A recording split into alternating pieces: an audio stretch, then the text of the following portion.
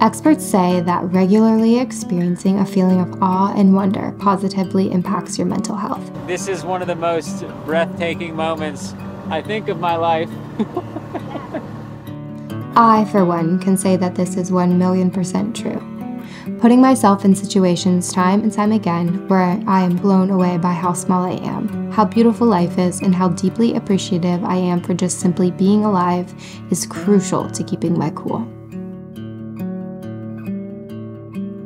The thing about awe and wonder is that no one tells you it is right at your fingertips. Yes, the towering snow-covered mountains and vast ocean swell is enough to make your knees buckle. But it is the moments in between that really add up. It is laughing until your stomach hurts and cheeks quiver. It's running up and down the shore just to feel the wind through your hair. It is a good meal after a long day of work, trying the most unique drink you have ever had, and being surrounded by people that lift you up. You don't need to sail the world to be immersed in wonder and awe. I won't say it doesn't help, it does. But starting today, right now, you can begin to live for the in-between. Watching Port Townsend come into view as we tacked our way up the Puget Sound was a special moment for all of us. As we approached, it brought into view the coast, lined with cliffs and beautiful Victorian buildings, small wooden boats sailing to and from the harbor, and a breathtaking backdrop of the town's paper mill and the Olympic Mountains. In 1972, Captain George Vancouver discovered this well-protected and accessible harbor and named the area Port Townsend in honor of a friend. As the town grew, the maritime economy did as well. The continual ship traffic and turnover of crews meant that saloons, brothels, and gambling halls became a necessary evil. Non-seafaring families took up the area above the cliffside in an effort to insulate themselves from the rough and tumble environment of the bay shores. During the mid-1800s, over 300 stunning Victorian homes and buildings were built, most of which are still taken care of today.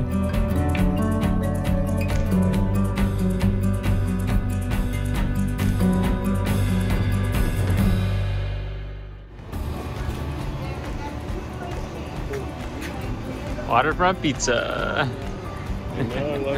Look at that. Oh yeah. See, I got fewer veggies, so it's better. Yeah, fewer veggies is always better. Yes. Yeah. Oh, okay. I do have mushrooms. But you do have mushrooms, yeah. You have a whole lot. Oh, you have way. This is like artichoke, garlic, sun-dried tomato, and actually it's kind of like piled on there, yeah. The paper mill, visible from the shoreline and smellable from anywhere depending on where the wind is coming from, was built in 1927 and is in great part what supported Port Townsend through the Great Depression.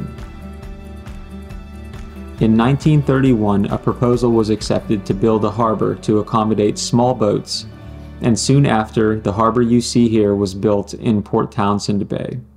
Today, Port Townsend and its population of 10,000 is one of only 3 Victorian seaports in the National Register of Historic Places.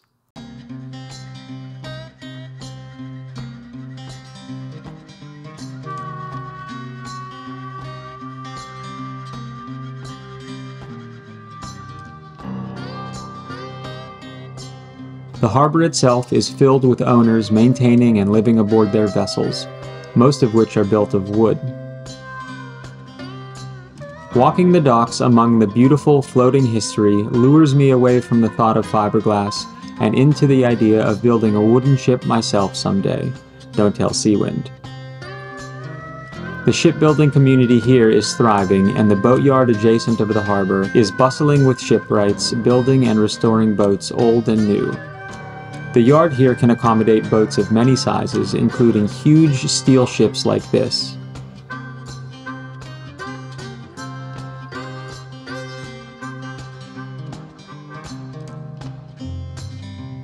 While walking around, we stumbled upon a building I recognized. Leo Sampson is doing an incredible job of rebuilding the historic Tally-Ho documented on his YouTube channel. This is the building she's in. He does a great job of showing the rich shipbuilding culture of Port Townsend. I'll link his channel on the screen and in the description. The beautiful scenery and historic buildings mixed with the boating culture makes Port Townsend one of my all-time favorite places I've visited.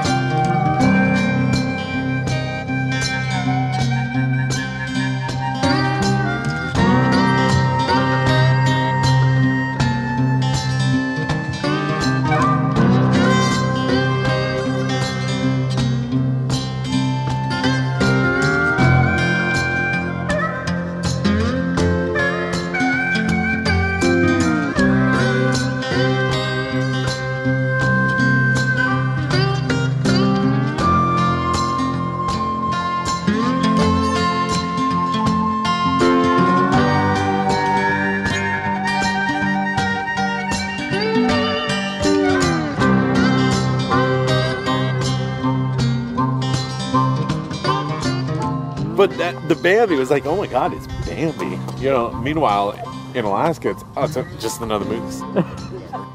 After a couple of days of small projects, computer work, delicious food, and fighting the urge to stay here forever, we turned back to the task at hand. Just around the corner is the Strait of Juan de Fuca, a stretch of water notorious for its unforgiving headwinds opposing any vessel trying to make way towards the Pacific Ocean.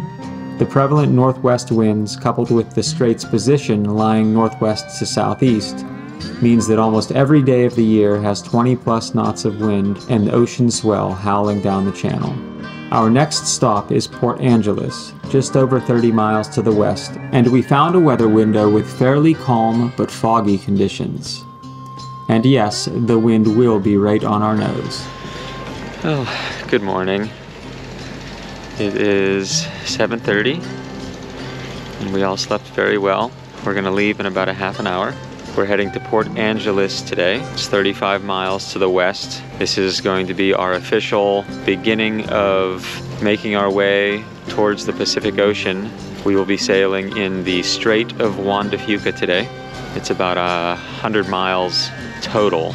We'll do it in two steps. This one is going to be 35 miles, and then the second day will be 55 miles, and we're going to stay in Port Angeles a couple days. Yeah, we're excited.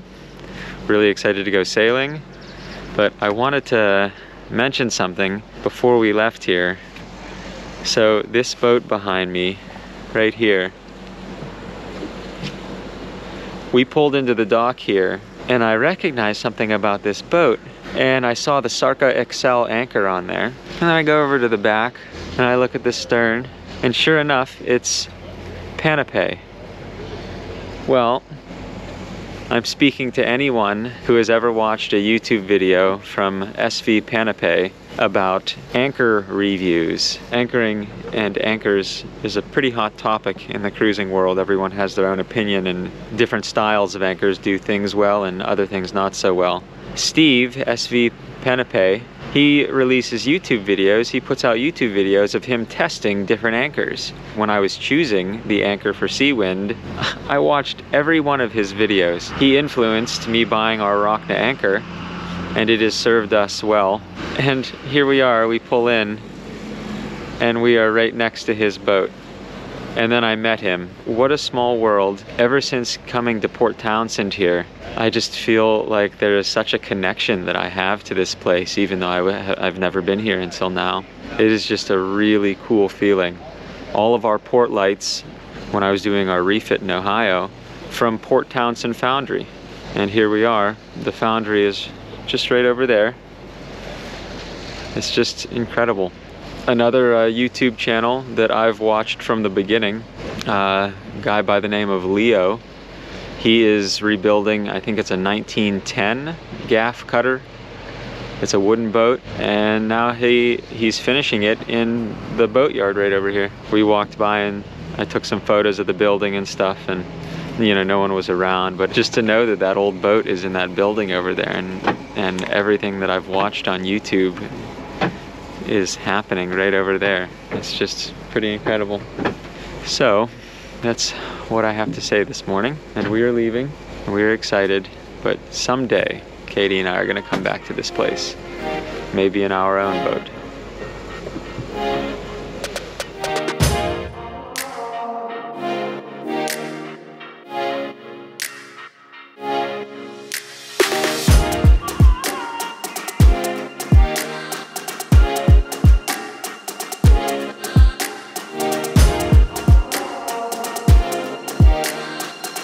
I'm gonna go straight back, yeah.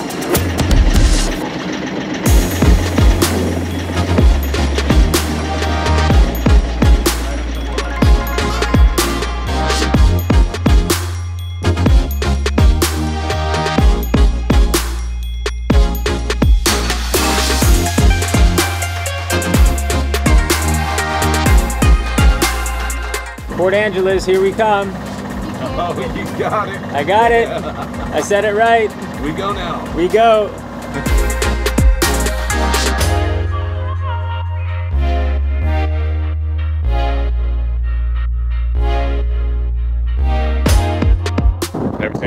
Never seen it? Never turned on the radar? Not this radar. Oh, okay. Worked with many a radar in my day, but not on a boat. This is cool.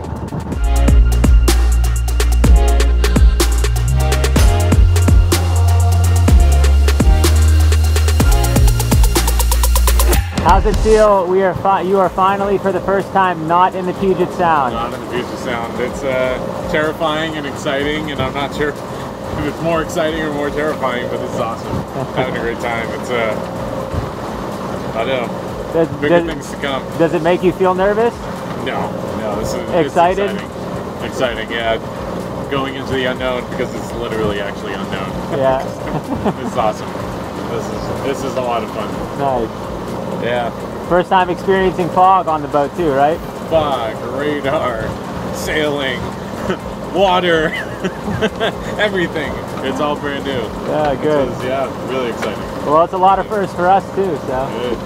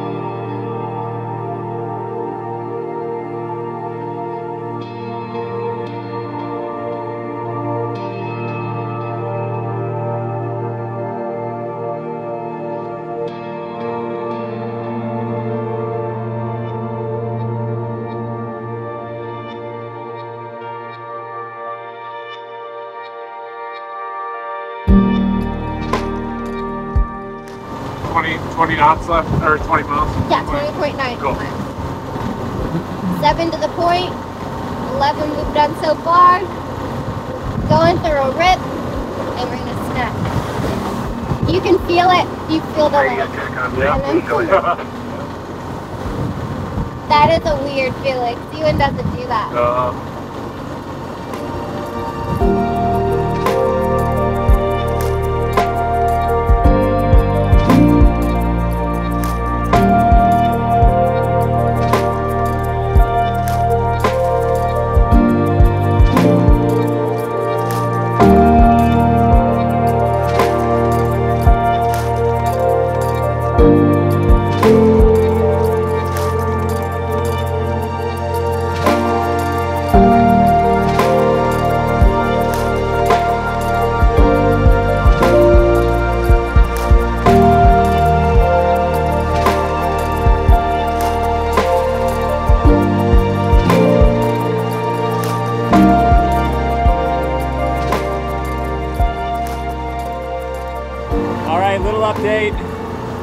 Just over 10 miles to go.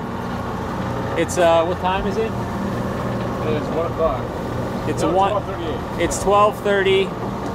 The fog is just starting to burn off, and as we approach the coast, heading into the Bay of Angeles, we see these Olympic mountains, and this is one of the most breathtaking moments, I think, of my life.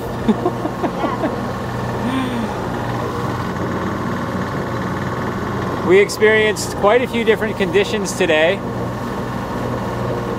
Lots of different things happening with wind and currents opposing and accelerations around different land features. So that was pretty cool. We're getting a feel for how some of the climates work around here.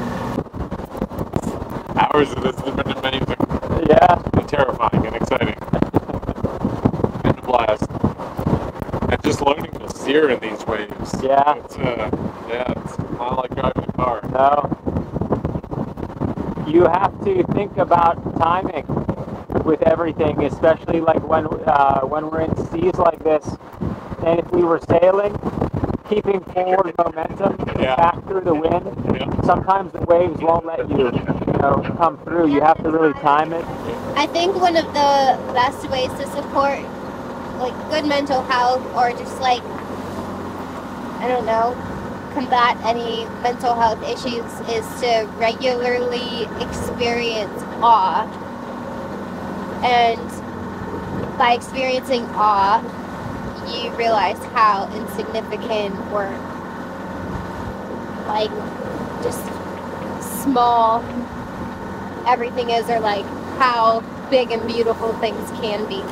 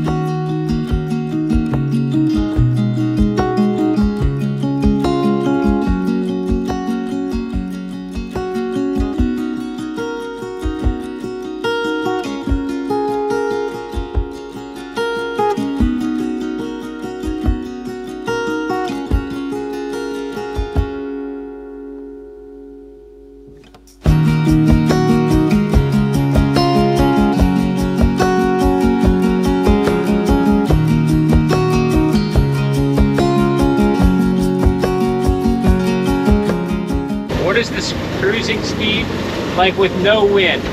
Just like no wind. Our airspeed, true airspeed 420, 430. And that's if you like no tailwind, no headwind. Yep. And then speed over ground with no tailwind, no headwind would also be that. Yep. Yeah. Actually, I'm going to say about 450 knots. 450 knots. Yeah. And so that's like what, 550 miles an hour? Yeah, close. That's fast for a jet. That's like, I mean, what is it, 700 and something is Mach? Yep. Yep. And I've had a ground speed of 700 knots once. Had like a 250 knot tailwind. 250 nautical mile per hour tailwind. This ground speed, doesn't matter what your ground speed is, it's all airspeed. Oh, right. You could technically be going faster than sound, but it would be across the ground, even though localized in the airplane. You're not feeling that. Yeah. Wow. But it's fast, man. That's crazy. Yeah. Windy in there. This is going to be a challenge. You got this. Yeah, you got this. Just what we talked about, you know, the wind might do all the work for you, and then backing down would be your only issue. And hopefully there'll be adequate cleats and things that we can get off and stop us. Because I can stop us with the midship too. Yeah. You know, so.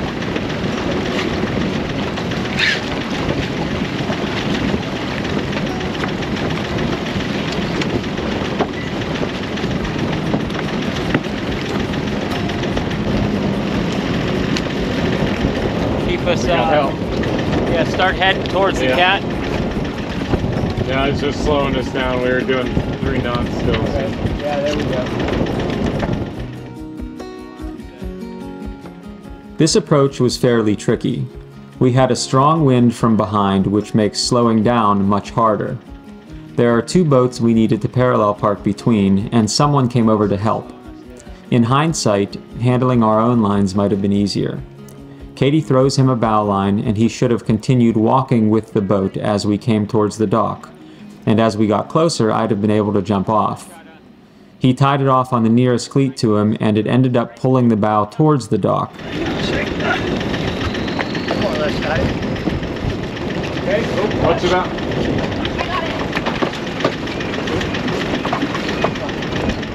Ring line, ring line. The bow line then slips the cleat, and Katy heroically keeps the bow off the dock. This could have been a bad situation, but he secures the midship line to the cleat, and we bring the stern in with the new fulcrum being amidships. This is no one person's fault. It's a product of learning, and it sure was a learning experience. Okay, we have our spring. Put her in forward and give her port rudder. Okay. Just idle forward. All right? Got it.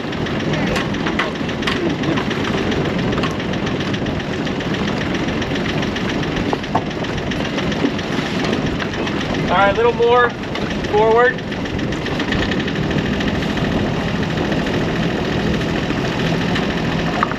All right, we're made. Good job. Yeah, thanks for the help. You see how much control you have from midship? Yeah, that's fantastic. Thanks so much. I'm a normal Chinese fire drill. Yeah, Yeah. right. Sorry about not getting the... That's okay. No, the midship was the thing that saved us. The bow of any boat is usually the first to come within a line throwing distance from any dock. This tends to falsely secure successful dockage because if the bow line isn't handled with proper technique, the boat can be abruptly interrupted from what could have otherwise been a good approach. We have begun to learn the value of a properly placed midship line. The entire boat can be controlled from this one point of attachment, and we believe it should in most cases be the very first line you make fast.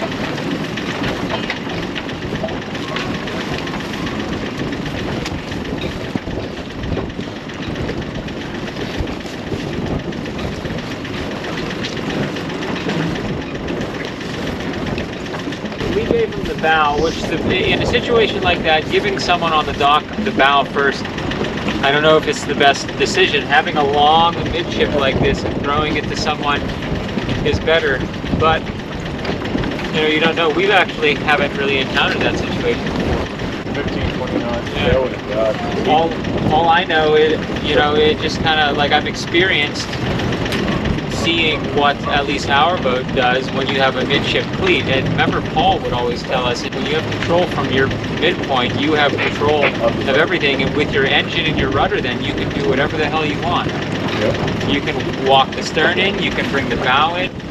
Well done, well done. You have me superhuman jumping from the boat to Yep. laugh on camera. Oh yeah. She was like, I Oh, landed that's like right. a Marvel comic, like. alright, I say we shut her down, huh? Oh God, I forgot that we were recording. Oh jeez. I knew the second you put that up there was going to be a shit show. Okay, we made it. Wow. Holy cow. Good job, team. Yeah. Oh boy. That was exciting. Yeah. That was exciting. I want to see me jump. Oh, okay. Katy was a superhero for a minute. Okay, so once upon a time in the Twilight Saga by Stephanie Myers, there was a character named Bella and Edward. There is a scene where Bella goes to Port Angeles with her friends to go like prom dress shopping. Okay, so they go to this little boutique and she's like totally not into it because it's just not her thing and she's new to Forks. So it really takes place in Forks, but they drive out to Port Angeles for this dress shop to dinner and stuff. So Bella kind of just wanders off to do her own thing. She goes into a bookstore and buys some books and stuff, and she's walking back from the bookstore and these drunk guys start harassing her. And then all of a sudden, this sick, fast Volvo Hatchback.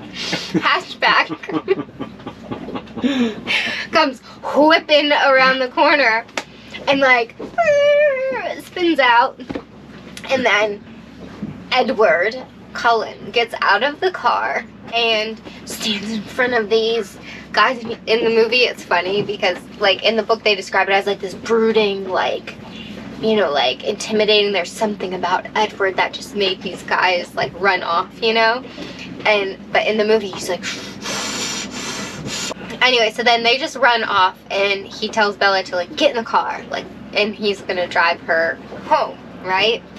And she is like Oh my god, why is Edward showing up here? How did he know I was in this alleyway, like, by myself? Obviously, he followed her. So then he's like, did you eat anything?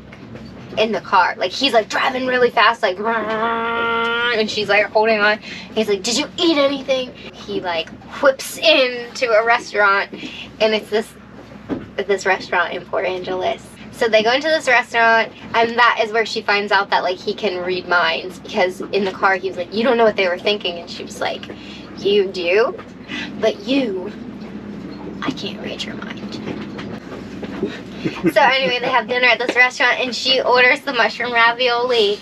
Oh, and so we all have to get mushroom ravioli. So naturally we all have to get the Bella's mushroom ravioli from this restaurant. Is the menu item called Bella's Mushroom? Now it is, yeah. Oh. Yeah. But it was like, it's a real restaurant in Port Angeles that has the mushroom ravioli, and that is where they filmed it. This was a scene from the very beginning, like one of the most beginning parts of the Twilight first book. You're Edward. You're Jacob. I'm what? You're bigger. I'm Edward. For sure I'm Edward. I got like the glistening skin. Actually, you do have the beautiful skin. Parker is Edward, and you're Jacob. Fine, I'll be Jacob. I'll be the meathead. Jacob Black, the werewolf. To the Twilight. Cheers.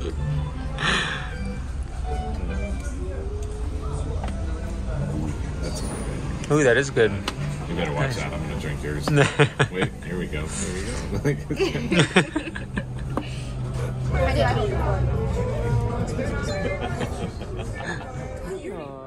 What are we doing today? We're gonna go find an adventure. We're in Port Angeles still. We just can't help but walk towards these mountains that are looming over us like magical creatures. There are some trailheads about, I think, 2 miles from us. So we are gonna go get some coffee and some snacks, and we're gonna go on an adventure.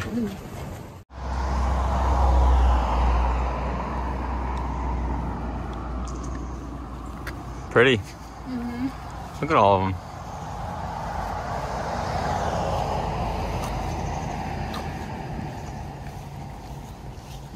That's the most roses I've ever seen in someone's yard. Really cool backyards around here. Good morning. So we're about halfway to the Olympic National Park Visitor Center. This is where we're gonna get on a trailhead for some hiking. What better place to start with in our first national parks? I can't even breathe. We haven't even started hiking. The Olympic National Park in the very upper northwest corner of the continental U.S. This is our first national park together. And what Lil Bum's trying to say is, what better park than the Olympic National Park in the Olympic Mountains in the Pacific Northwest?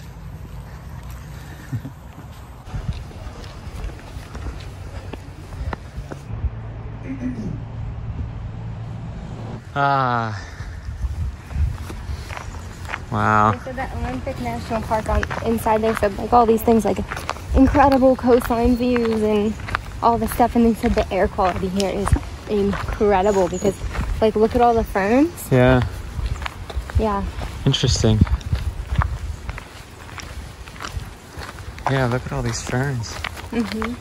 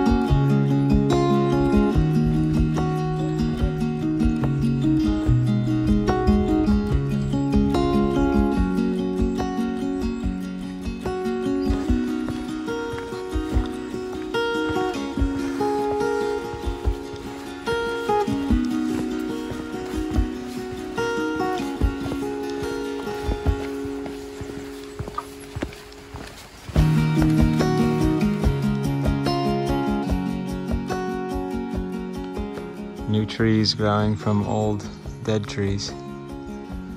This is like my old life, my new life.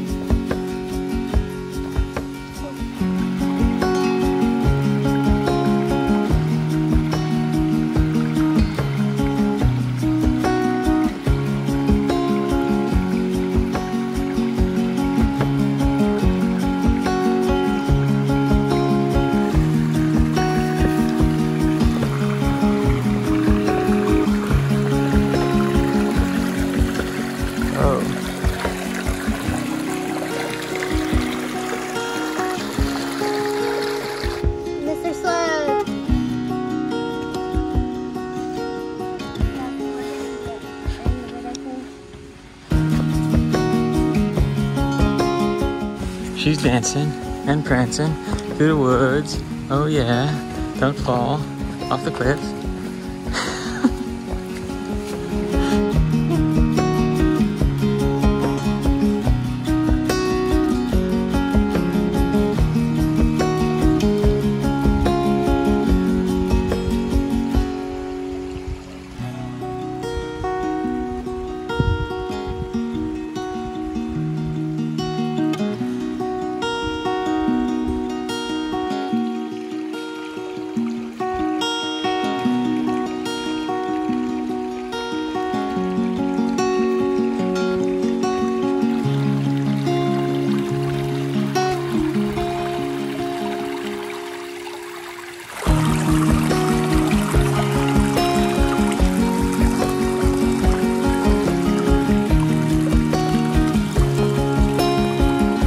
That's beautiful.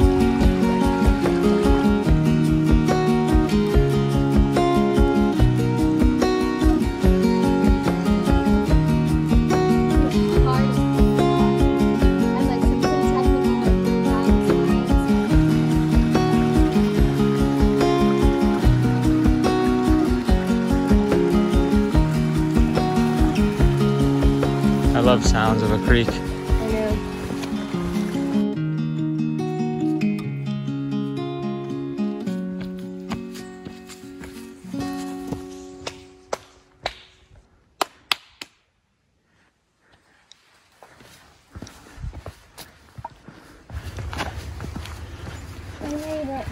Turn around, little bum.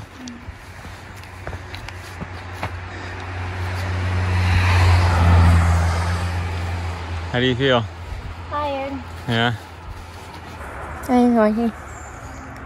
Our total ascent was 1,074 feet, and our total descent was 341,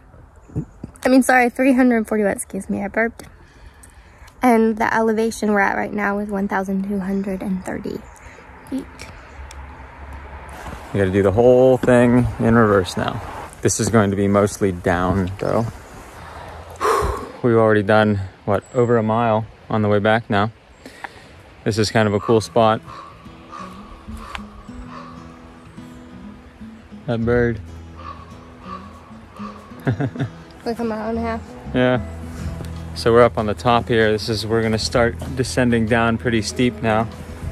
And it's kind of cool because you can really see way down. I mean, we're up at the top of these pines where they actually have their needles. And the trunks below are bare for about 50 to 100 feet. It's wild. This is a steep incline now. These switchbacks. See, here's one right here. Switching back. They said, we're gonna put a switch back here just so someone can go, we're switching back. Switching back.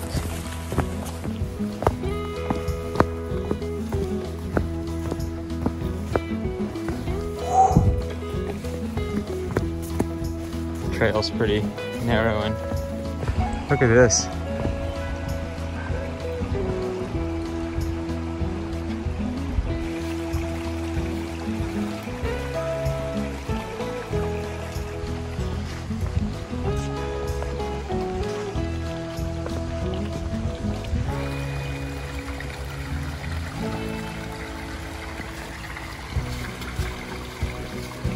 job. Give me a smooch.